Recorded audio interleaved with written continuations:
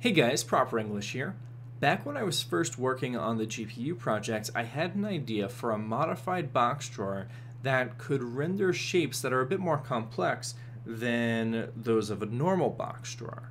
And so what we've got here is a circuit that can take an input of any number of corner points and render an image based on those corners.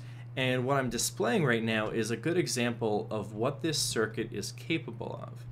We can take a quick look beneath to see the full array of all of these cells. And what we'll do now is we'll take a look at an individual line of cells and see exactly how this thing works. In spite of the complexity of the shapes that this thing can render, the logic actually isn't too bad. So let's take a look at that. Alright, so I've extracted a few cells and we can use this setup to understand how this thing works. The first thing to take a look at is how we're keeping these pixels off. And what does that is this torch right here. So if I flip this lever, all of the pixels will turn on. Alright, so what's happening is this torch gets sent through this entire row of cells, and it keeps this torch off so that we don't get a pixel turning on. And we've got the same sort of setup going in the perpendicular direction, but we're not going to worry about that for now because we can learn about how this thing works by just using this one row. We don't need the whole thing. And so the next thing I'll do is I'll turn this lever on. So right now we're going to say that this is a corner point. Okay, so we're turning this on to indicate that that's a corner and this cell turns on. But everything beyond that cell also turns on.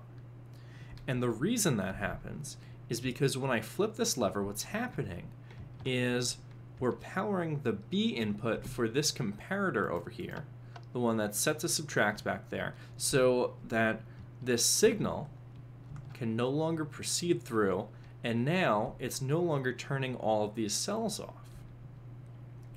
Now, because these cells aren't receiving an input over here, they're in a different state than this cell over here. So let's take a look. We've got this wire coming through, all right? And it comes through to this repeater over here. Now, this repeater is holding another comparator off, and that's going to be important for our next step. When you look at this cell over here, because the previous cell got an input, and we don't have that control line coming through here, this comparator is not receiving that B input, and so if it gets an A input over here, it's going to turn on. And when it turns on, it's going to turn off all of the cells beyond it. So let's skip this one cell over here and we'll turn this one on as if it's another corner point. And so let's follow where these torches go. We've got this one turning off, this one turning on, all right, and that goes to the A input of this comparator over here. So now what we're doing is we're starting up this signal again, and when we fly up here, we can see that now only these three cells are on. All right, so now the cells downstream of this second cell over here are back to that original state. So let's actually turn this lever off and we'll move it back one cell. All right, so now we should only have two cells on up here. And so now let's pretend that this shape is going in this way and then it's coming back over here, making another turn, and we want this to be another corner point.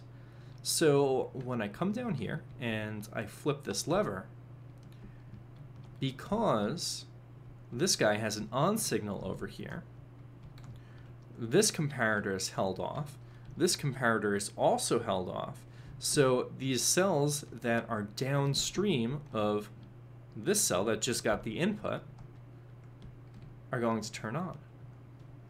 And there we go. Now we've skipped this one, so you can imagine we've got our corner, another corner, coming through here to a corner, and back to this guy over here. And so that is how we're drawing these complex shapes.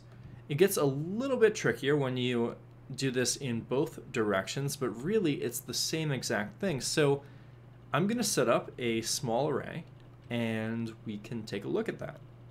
All right, so let's follow an example using this 8x8 array of these fancy box drawer cells. We'll start with a corner point over here, if I can get into this lever. And you can see that now, because we've turned that corner point on, we've got a line going this way and a line going this way. And that's because we've got these two control lines, and what I've done is I've turned the control lines off beyond this cell. So you can see that in this direction, all of these control lines are off, and down here, in this direction, we've got the same thing going on. All right, and so I should point out that I've used a NAND gate to control this output over here. So we've got one input over here. So if this guy's on, the output can be on, and if this guy's on, the output can be on. The only time that the output is off is when both of these torches are being turned off. All right, so a NAND gate. Now let's add a second input over here. And so now what we've done is we've drawn the first side of our fancy box. All right, and so what happens is now what we're doing is we're turning the signal back on beyond this new corner point. And down here, what we've done is we've turned this control line off, and that's why we're seeing a line of cells going in this direction. So let's stop that. I'm going to break through over here, and we'll make this cell a new corner.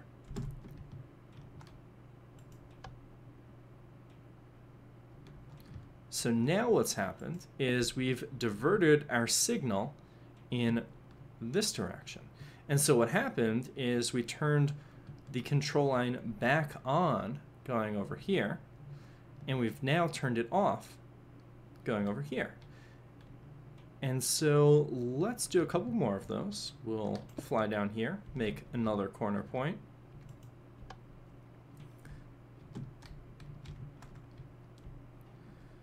All right. And so what we've done now is we've blocked it going this way and unblocked it going this way. And so we can do another corner over here.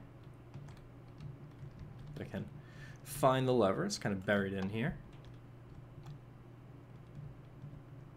All right, so this time something weird has happened, right? So what we're seeing is the line going this way, the side of our new shape turning this way, rather than this way. That's because this cell is not a corner point. So the control line over here is on, all right? And so it changes the state of this cell over here, all right? So it's turning things off beyond this cell. The way we can fix that is by coming over and creating another corner point over in our corner. And so what we've done now is, because this is another corner point, this control line is off, all right? And the state of this cell is different. So now what's happening is, instead of cutting off the signal down this way, what it's doing is it's turning it back on because this input was off, and you can see that we've got this funky shape over here. And we can keep adding to this if we wanted to, but I think this is sufficient for our demonstration. I'm going to fly back up to the big array once more, and I'll make one more fancy box and check that out in a second.